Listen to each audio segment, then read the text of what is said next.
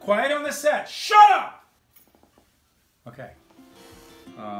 Today we're going to talk about John Asaro. John Asaro, in my opinion, is probably the... Don't stop the camera. I need to read my fucking text. Alright. John Asaro is probably the most death-defyingly scary good draftsman of all time. That's John Asaro.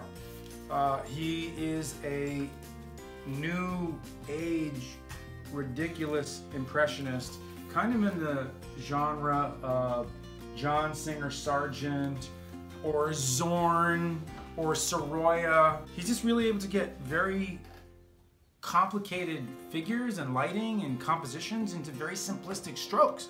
So he's amazing.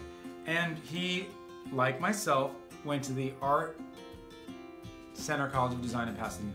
We both went to Art Center. He probably went there about 100 years before I did. No, I'm kidding. But he did go there probably about 20 years before me, and he's just really good. He's one of those guys you just learn from.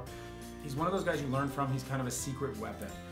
So what John Asaro also did is he created this thing called Planes of the Head. Now, if you look at it, John Asaro, Planes of the Head, see that? Copyright 1976.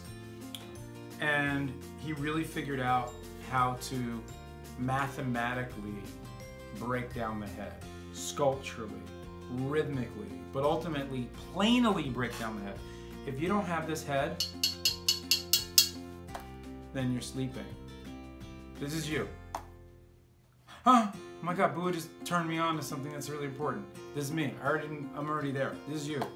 What's going on in the world? I'm a baby. I'm in an embryonic fluid, and I'm just like, don't know what's happening in the universe. This is me. I know exactly what's happening. That's why I'm telling you, do this.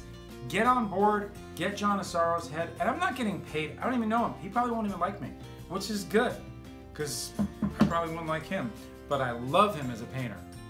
So check out John Asaro. He's an absolute painting beast, and probably one of the most important people ever. If you don't know, now you know. Wake up. Stop sleeping. Wake up.